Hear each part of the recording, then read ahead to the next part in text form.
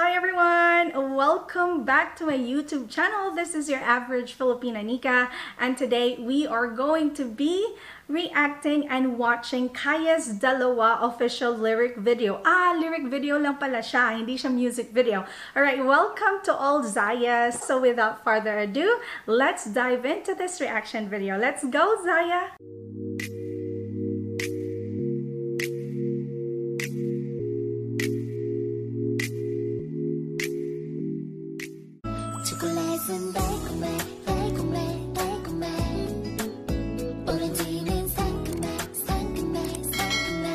The Dragonfly! KAIA.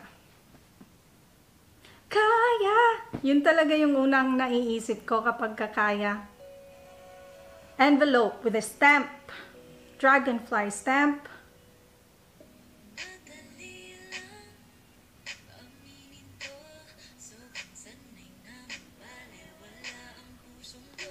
Oh, ang ganda nun! Medyo may pause doon sa sobrang sana. Gusto ko yon. Gusto ko yon. I love that.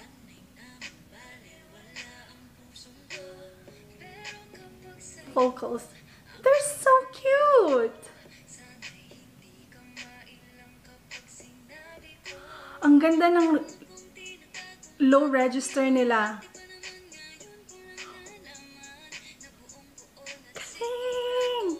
The vocals.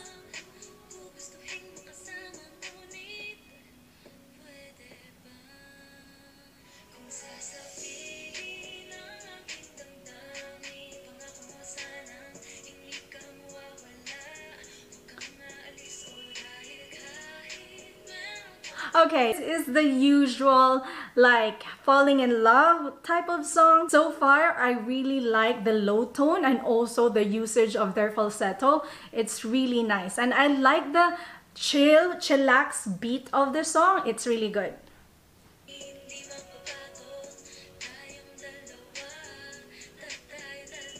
See? Para siyang pang university na kanta. The harmonies. La la la dalawa. Oh, love. Yes.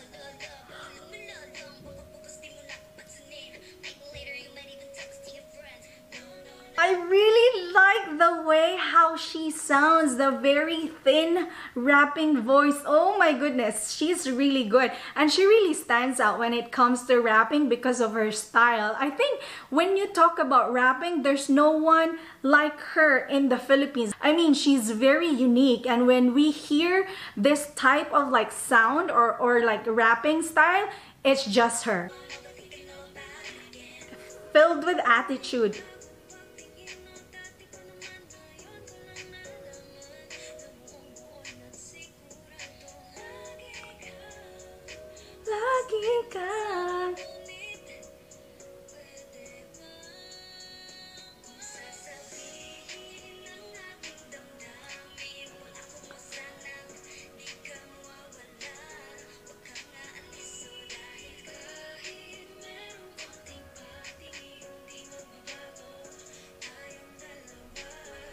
Tayong dalawa.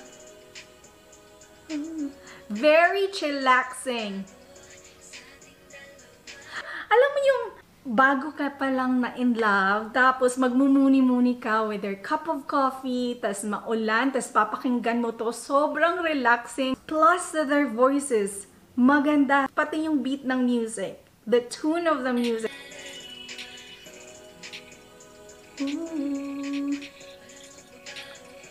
Sa ating dalawa, la la la dalawa.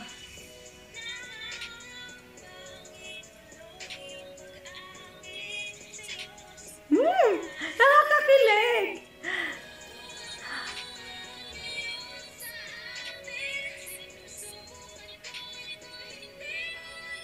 Ooh, the high note! Nice!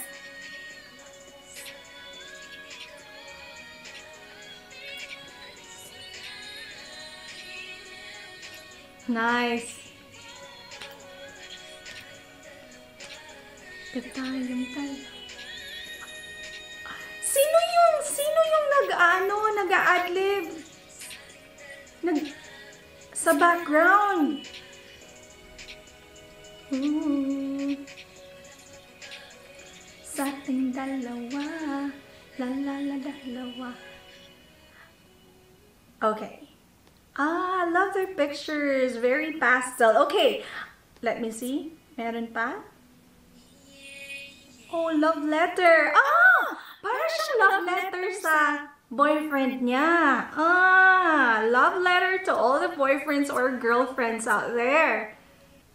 Or we could also interpret this as their love letter to the fans na walang magbabago sa ating dalawa between KAIA and Zaya no matter what happened. Kasi if I just look at it as outside of that perspective, parang nakakulong lang siya sa audience na sobrang in love, na kakapasok pa lang sa relationship. For example, yung mga nasa uni, yung target audience nito, feeling ko, nasa university, yung mga high school, puppy love. This is the type of song na hindi for all ages. But definitely a good song for Zaya. Why? Because it displayed their vocal abilities and their low tone. Ayun na nga, yung vocal diversity nila na napakinggan natin. Yeah, thank you so much, Zaya, for coming here and for watching this reaction video.